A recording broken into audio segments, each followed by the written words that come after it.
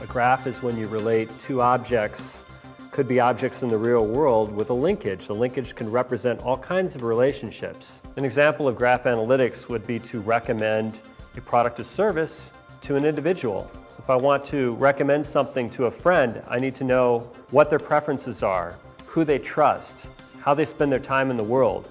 A graph can represent those relationships. Typically, when we analyze big data sets, we do so with a statistical viewpoint.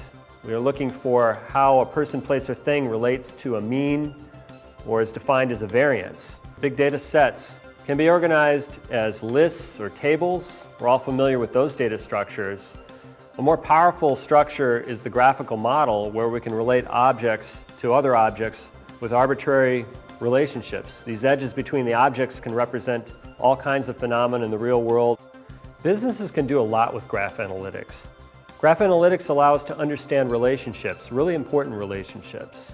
And by bringing powerful methods like machine learning and predictive analytics to the graph model, we can answer questions related to threats like fraud and security threats, and answer important questions like how do we retain customers.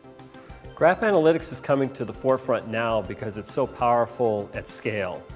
With the open source ecosystem around Hadoop, it's becoming a more relevant capability or technology, and it's bringing insight into these relationships at scale. Graph analytics holds many future possibilities. Today, graph analytics allows us to make better recommendations of products and services to individuals. But in the future, it'll provide smart medicine and smart cities.